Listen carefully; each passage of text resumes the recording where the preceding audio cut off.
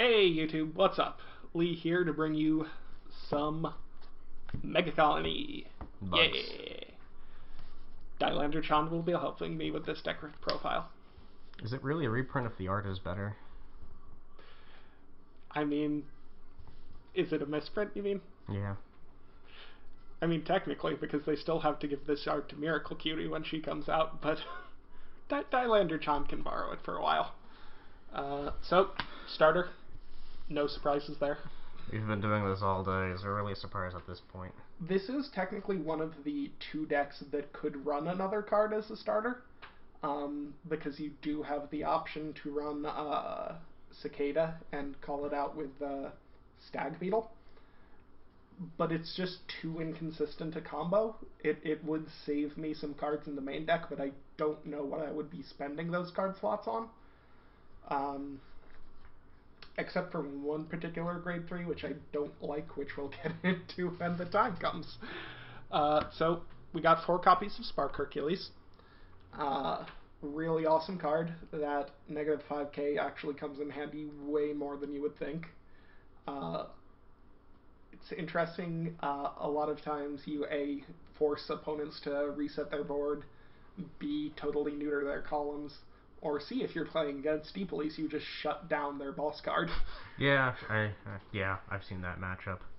Which, that is one matchup that is hilarious in this deck, because you do just get to say, no, you don't get effects. Next up, we got 4 copies of Stag Beetle. Really awesome grade 3, calls you cards, gets you pluses, very necessary in the deck right now. Never underestimate this card. I see a lot of Bugs players always ride this first.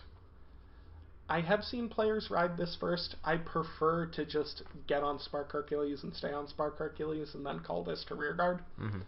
But again, I'm not going to say it's wrong just to plus out, especially if you're trying to go for a more grinding game. I am not, because as you will notice, I am not playing Antlion. I don't like that card. I don't believe it's very good. I know it helps a lot with the OTT matchup, and if you want to try and play long in this deck, it's very helpful.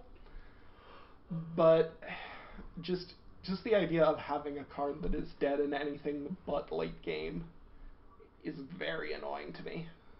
Not only dead, but actively detrimental to you.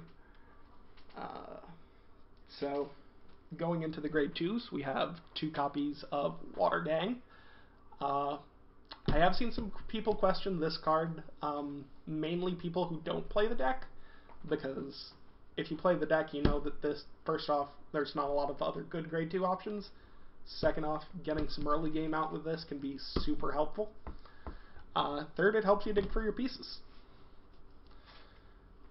Next up, we have the card with one of the most annoying wordings possible, because you have to counterblast before you know if you're getting the grade 3. What the hell is that?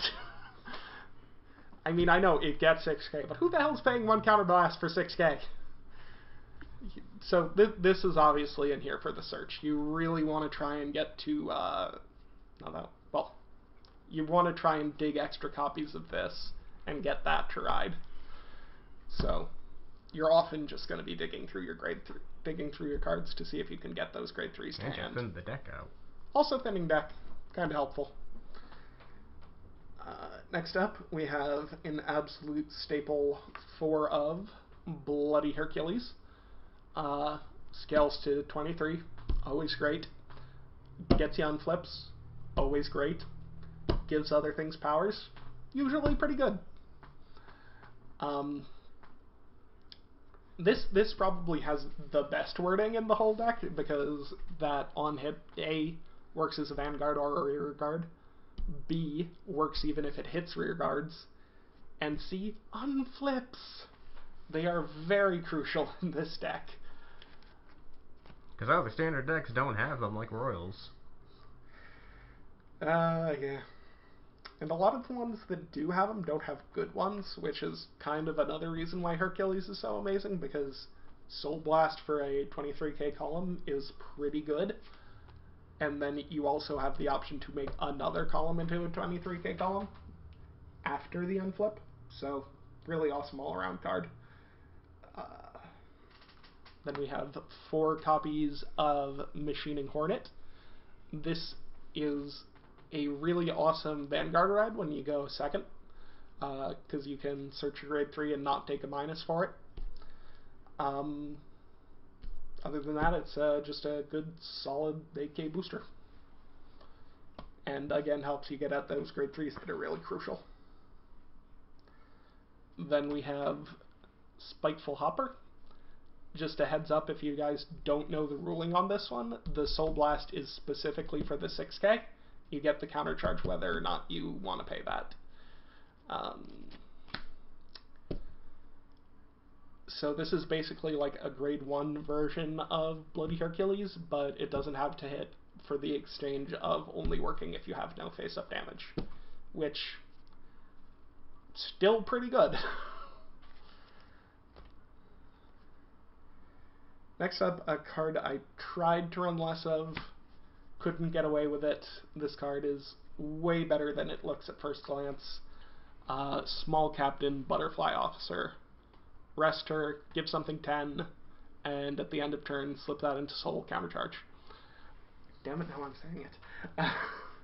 So, not only does she help with your aggressive turns, because you can stand her back up with Spark Hercules, she also gets you more unflips, which are crucial in this deck because of Spark Hercules' huge cost. And she puts things in Soul, makes your Stag Beetles more useful.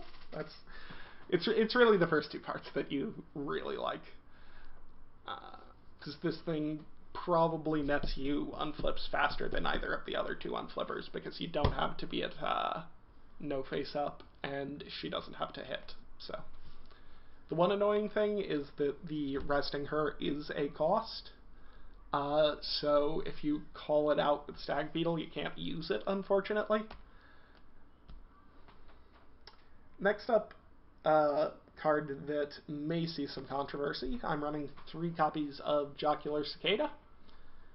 The answer to why is because he's funny. I like it. It's a funny card. I got it to 125k and numbers around that multiple times. It's just a fun card to play with. And then some triggers. What kind of triggers? I got a yellow one, and a green one, and a red one.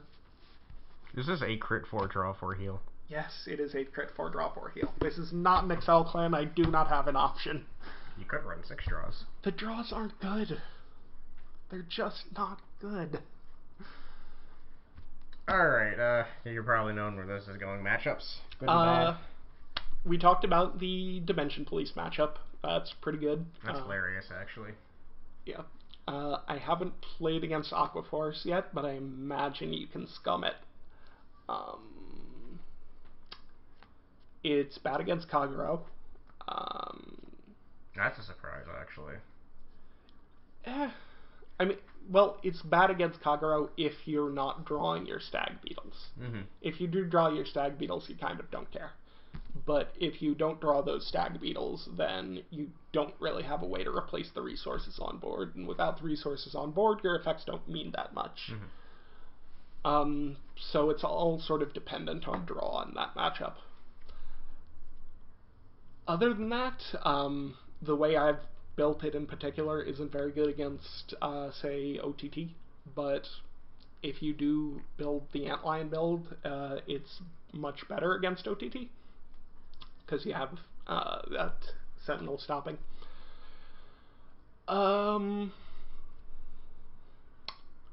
I don't know. It's a very straight line deck, so there's not a lot of like good and bad in terms of matchups. It's just sort of always going to do what it wants to do, and it's just how well do you draw, how well does your opponent draw, etc. Because that's standard right now. Some people could argue it's a stale format right now, but so that's one of those things that comes just down to what do you expect out of your card game, and I'm sure that'll be a topic for an unnamed podcast show at some point. Mm-hmm. So that's for another video. Anyway, bye-bye.